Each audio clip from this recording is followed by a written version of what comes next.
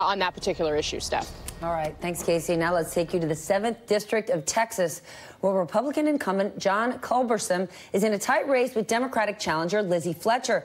Culberson leading by a single point. An issue sure to be front and center in this race, immigration. Hispanics in this district make up 30% of the population there. MSNBC's Mariana Atencio joins me live from an early voting site in Houston. All right, Mariana, traditionally, this district was a Republican stronghold until 2016 when it went to Hillary Clinton. Give us the lay of the land now, especially given the president's final push on immigration. Good morning, Steph. Let me give you a little bit of the backstory here of the congressional 7th District.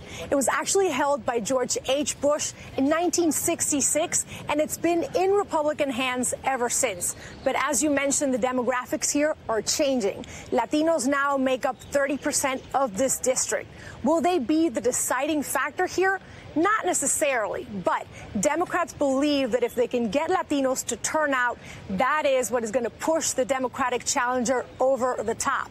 But in talking to Latinos here, we found there's a twofold challenge to make that happen. First, there's a gap in outreach. A lot of the folks we talked to, nobody had reached out to them, Steph. And then secondly, Texas Latinos, if they turn out, they may not all necessarily turn out blue. Here are two Hispanics on those two very same. Let's listen. I do believe that if somebody wants to live in the United States, they should go through the official process. And so as a result, I tend to ally myself with people who agree with that. When you see images like the migrant caravan and President Trump talking about the caravan, does that motivate you to want to vote in a certain way?